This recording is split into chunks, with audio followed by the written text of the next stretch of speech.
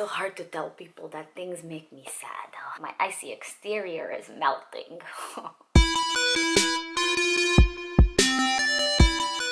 Yo guys, what up? It's your girl Sue. Okay, so I was on the phone with my friend the other day and I hear this clipping noise.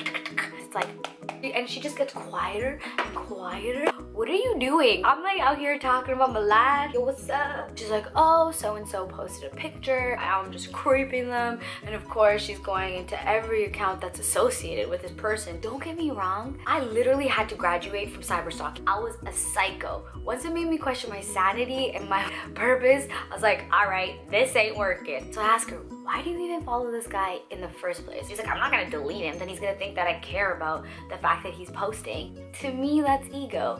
We're taught that it's more attractive to act like we don't care than actually just caring. You know how much easier your life is if you just care about what you care about and don't care about what you don't care about? Either I mentioned something or you mentioned something and the result was peace out, A-Town. R.I.P. to the girl you used to sing.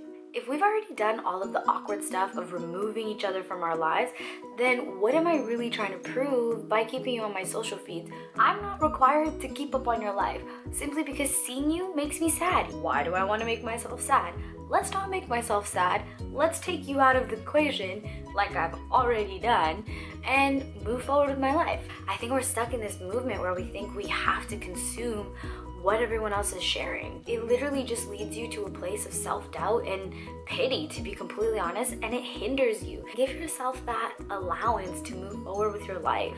I can't go and see people's stuff when I used to hang out with them, and if that makes my icy exterior melt, then that's the truth. There's people who cannot avoid people they used to hang out with and now don't, and they gotta see them like on at hand. If that's not your situation, then don't invite them into your home while you're creeping on Instagram while you're supposed to be listening to your friend on the phone. Tell me what you guys think. Do you think I'm weak? Because I gotta delete. Make sure you subscribe, make sure you comment, but most of all, make sure you like this so that other people can see it.